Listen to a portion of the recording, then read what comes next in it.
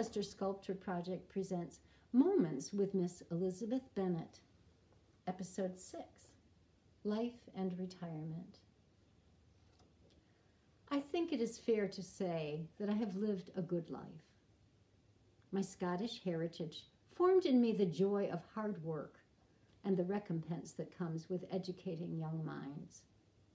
I did not have children of my own, but each and every boy and girl placed in my care was as loved and supported as if they were my own. Teaching is not just about academics. My thought was always that youngsters, no matter their station in life, deserved every opportunity to participate in social activities the same way they were encouraged to reap the rewards of academic learning.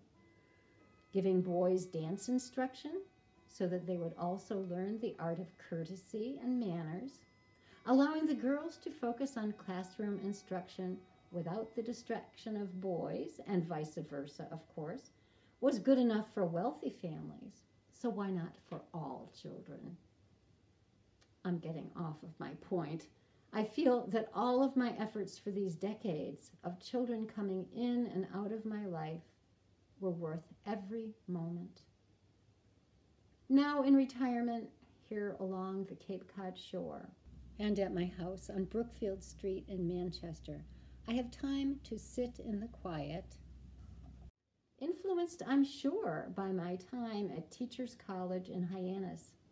I can sit in the quiet, reflect on a good life, and enjoy the company of many colleagues and friends I've met along the way. Miss Bennet died on September 1st, 1959.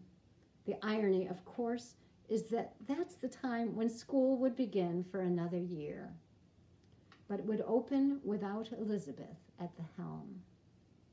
Her legacy lives on, however, in the many teachers and administrators she influenced, in the unique programs and policies she set into place, and in a special place on Main Street named in her honor, Bennet Middle School, now Bennet Academy. Her statue will grace the grounds of Bennet Academy and be a constant reminder of her fortitude, vision, and heroism for generations to come.